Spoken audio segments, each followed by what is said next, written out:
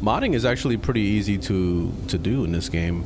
So pretty much all it is that you go in here, you go to files, you go to manual download. Once you download one of the mods, it's going to look like this. And basically all you're going to do is you're going to take that and make a new mod folder. So you're going to go over to your Steam folder, at least if you're on Steam, of course.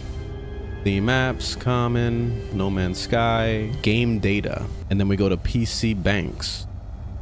And in here, there's two things you're going to be doing.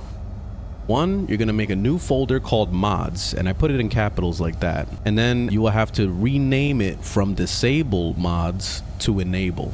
So all you're going to do is just edit the text file. So you can right click on it, let's rename, and then just go ahead and delete, you know, disabled and rename it to enabled. And I kept it as caps as well, because I'm assuming that keeping it as caps is important. In the mods folder, you're going to go ahead and drop in mods. So let's say, for example, you see the jetpack one, just throw it in there. Any other mods, you just do the same thing. You just throw that text file in there. When you load the game up, it's going to tell you that you're working with mods and blah, blah, blah, whatever. And that's a good sign, because that's basically telling you that you installed the mod correctly. It works. So that's it.